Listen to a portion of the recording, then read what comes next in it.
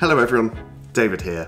Recently I've become slightly obsessed with this, time-sliced photography. It's where you capture a series of images over a long period of time and typically capture some kind of cool transition, like from day into night.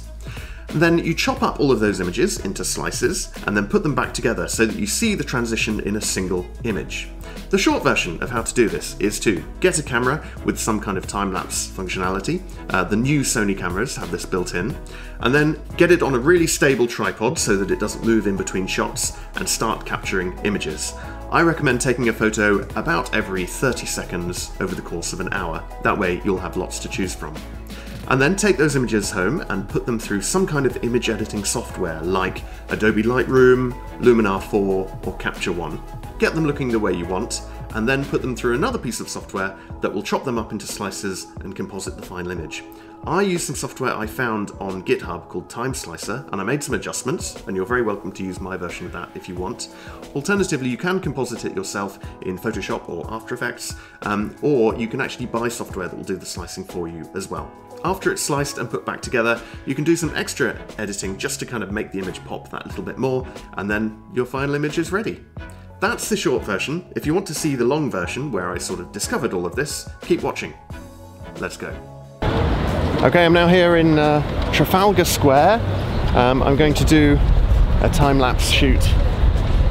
Just looking at Horatio Nelson's backside, hopefully with some other known London landmarks behind him. And yeah, let's see if we can get some useful photos out of this. Okay, I finished the time-lapse. Unfortunately, the wind did throw the tripod around a fair bit, so we might have to stabilize it in DaVinci Resolve. Hopefully that'll be possible. But the setting is just absolutely beautiful, so hopefully I'll be able to show you the fruit of my labor now.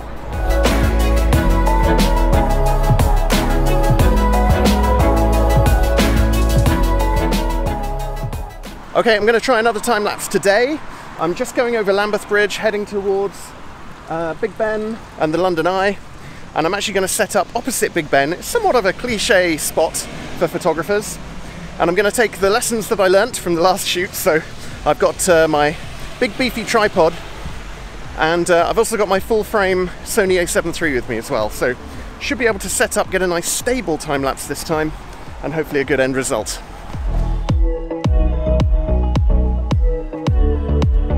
If you're wondering about the camera settings I'm using, I've got it set to aperture priority, and actually at the smallest aperture the lens will manage at f/22, and that's because I want a really nice sparkly look from all the lights as they come on as it gets a bit darker. But it means that the shutter speed is being managed automatically and the ISO as well, so hopefully it should deal with the exposure as it gets darker. It will compensate for that. And of course I've got the lens set to manual focus as well, because you don't want any kind of autofocus focus hunting going on between photos and your time-lapse. It's just a shame really that the scaffolding is covering up Big Ben entirely, because I'd really like to be able to see that clock face. There's actually a very interesting setting hidden away in the Sony menus. It's called minimum shutter speed while ISO auto, and it was set to standard before, and I've actually just changed it to the slowest allowed setting. And it kind of is the bias towards how much it will ramp up the ISO instead of lowering the shutter speed. And I actually want that kind of long exposure look, so I've now allowed it to use really slow exposure times. But that's worth changing if you want to actually allow the ISO to just stay at 100 and then use really long exposure times instead.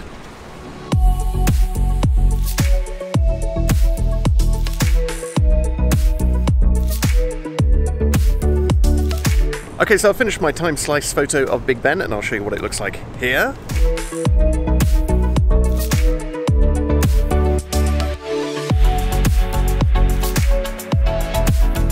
I think it looks alright, but I've got my sights set on the next biggest target, which is here, the London Eye and the County Hall. And because it is lit up like this in sort of like bright neon at this time of night, I think it's going to make an excellent candidate for a time-lapse and a time-slice photo. So that's the next goal.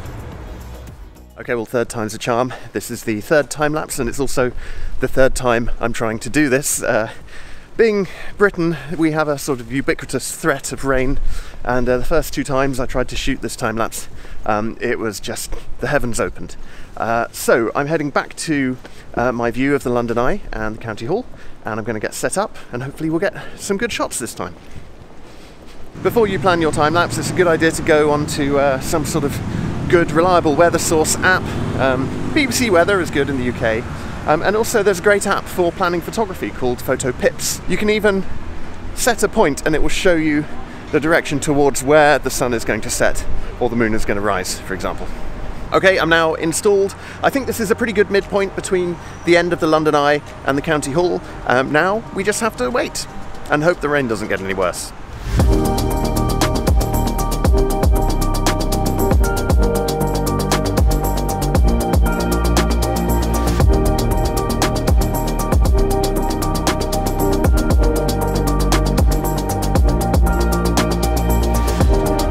Okay, so the time-lapse is all completed. I've got all of my images. I think they look pretty cool. I now want to do a bit of image processing on them, but before that I want to pick the ones I'm going to use for my time slice.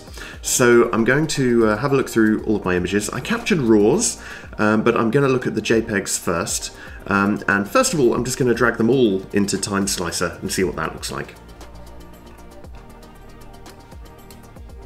So yeah, using every single image actually looks a bit messy. I mean, it's kind of cool because you see this transition from, well, moody day into night. But I think I want to use fewer images and then you get a more obvious distinction between the different slices. Okay, I do think that's pretty cool as well. You get this weird effect down here where the Westminster Pier was actually rising up. So over the course of the time-lapse, you actually see the pier go up as well, which is kind of an unexpected feature.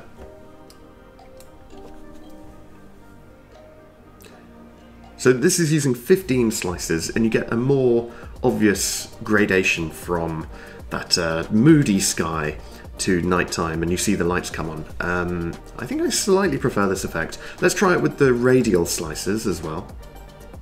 That's pretty cool. I want to try it radial from the top, so I'm going to tweak some settings. Okay, and I quite like this effect because it's going clockwise round as time progresses, which kind of feels natural because that's the way a clock moves. And you can see the payoff at the end, which is the London Eye lit up, and you see the County Hall slowly becoming lit.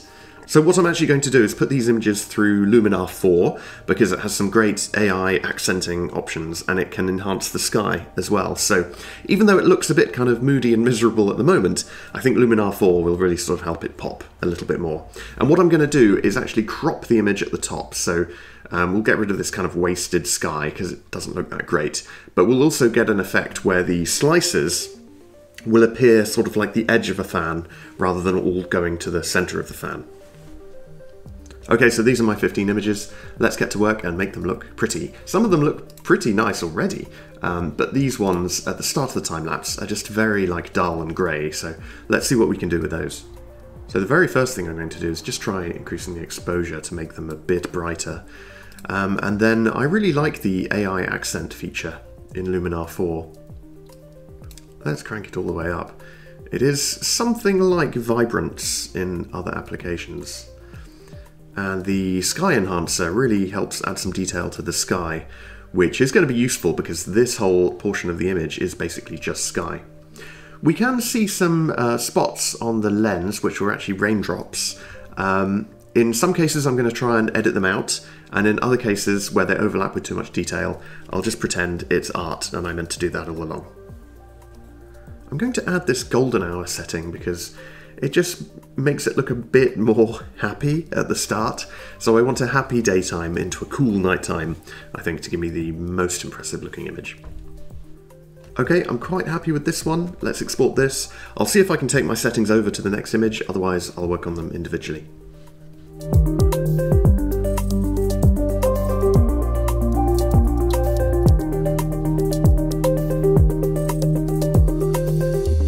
So, as you can see from the before and after, the adjustments I've made with Luminar 4 really sort of bring it to life. You get this sort of quite murky looking photo on one side, going to this very vibrant looking one over here. Okay, I'm pretty happy with this set now.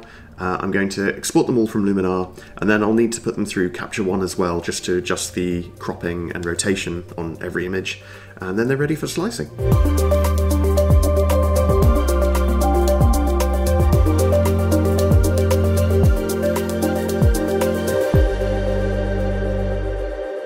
Okay, so it's all exported and sliced, and I've done some extra processing just to give the image a vignette and some other HDR effects, and the final image is available here.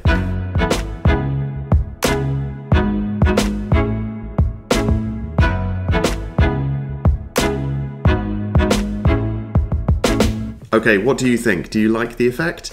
Do you think you'll use time slice photography? I think it looks very cool, but it does require a lot of work to go into every image. You have to stand around for a couple of hours or more recording the time lapse, then you have to process each image and then slice them, which requires an understanding of the software or painstakingly compositing them yourself. So I'm not sure how many more I'll do, but it's cool to have it as a trick up my sleeve. If you make any time-sliced photos, I'd love to see them, so somehow provide a link in the comments and I'll check them out. Okay, that's my video. I hope it was useful. If so, then leave me a like down below, and you can help me out by subscribing to my channel as well. Okay, see you next time.